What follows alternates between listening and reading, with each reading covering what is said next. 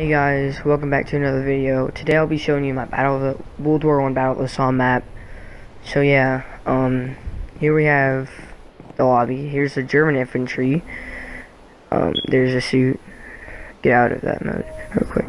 Alright, here's the gas grenade, Gewehr 95, and bayonet. That's the German flag.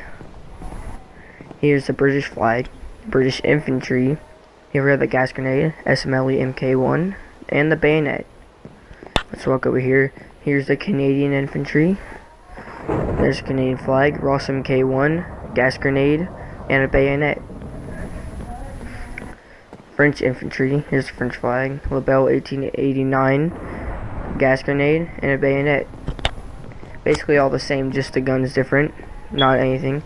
So at the time, British owned many countries, brought them for backup. The countries that were involved in this battle was Britain, of course, Canada, Australia, South Africa, Dominion of Newfoundland, Dominion of New Zealand, British Raj, and India. Those were all the ones that British owned.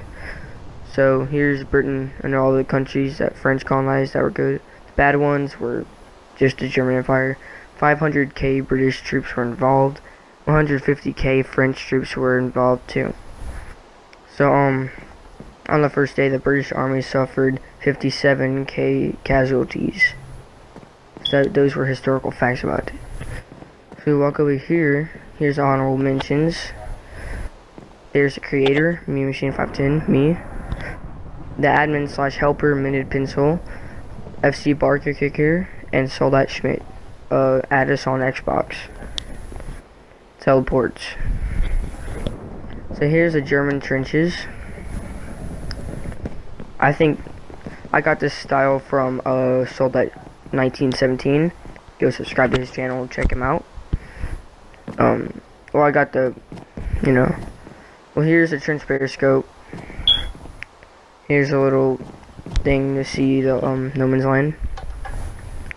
Now the British trenches.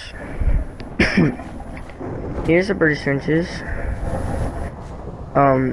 I also got this style from Soldat 1917. There's a little no man's land. Not little, actually. And here's the British retreat trenches. Those are just backup trenches if their front trenches get captured. So here's it. So I'm gonna show you the no man's land now. There's a lot of barbed wire. So yeah. Here is the little British trenches that I told you about.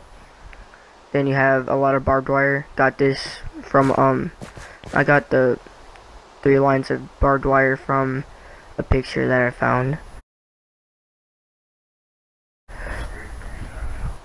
Here is the rest of it. It's pretty long. That's how long it is.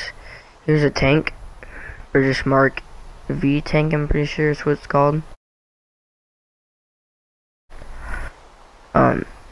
So yeah, here that is a bunch of craters. Go ahead and turn my distance render thing up because it makes it look better. Render distance chunks up. It looks way better with it down. So yeah, here's what the map looks like fully. A lot of craters. Now we have to build a map because I don't know if you saw, but there's a flat land around it. Flat world, so we had to build all this, and that means we have to build under where we're gonna explode it. So yeah, tell me what you guys think about this map. Hope you guys enjoyed the video. Tell me in the comment section what you think about this, and I will see you guys later. I hope you have a good day.